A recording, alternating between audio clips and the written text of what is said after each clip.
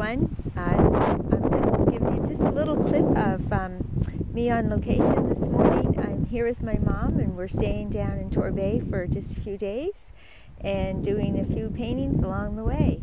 This was, it's really windy here this morning. This is my little painting that I worked on this morning since maybe about 10, and it's getting close to 12 right now, maybe about 11:30 when I finished.